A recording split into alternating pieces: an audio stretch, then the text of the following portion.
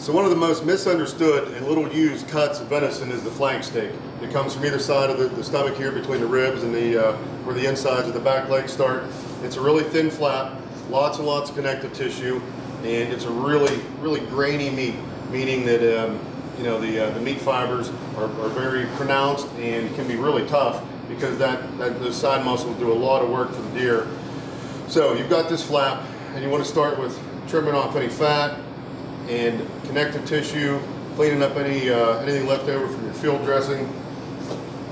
And what we want to do is be left with some really nice but thin cuts out of this guy.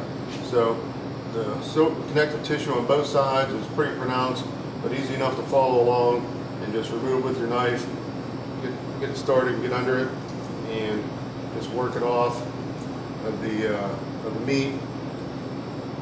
Doesn't always want to cooperate really well, but you know, take your time and work through it and try and understand the cut, you know, how it comes together and how it comes apart. Getting all that off of there is going to help us make a great meal out of this. So what we're going to prepare today with this venison flank steak are some lettuce wraps. You maybe have had these at an Asian restaurant or even some contemporary type of bistro, but you take the fresh cup of iceberg lettuce, and today we're going to fill them with some seasoned, cooked jasmine rice, and then we're going to have our flank steak. Now it's pretty clean, this section anyhow. We're going to cut it across, we're going to marinate the flank steak, we're going to sear it in the skillet, and then we're going to put that on top of the rice in a lettuce cup with some pickled vegetables on top, and I promise you it's going to be a tasty little treat. So we're just going to finish up with the flank.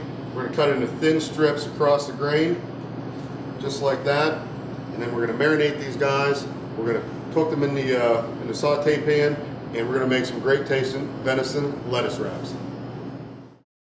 You're watching HuntChef on Mountaintop Outdoors, and remember, always eat what you kill.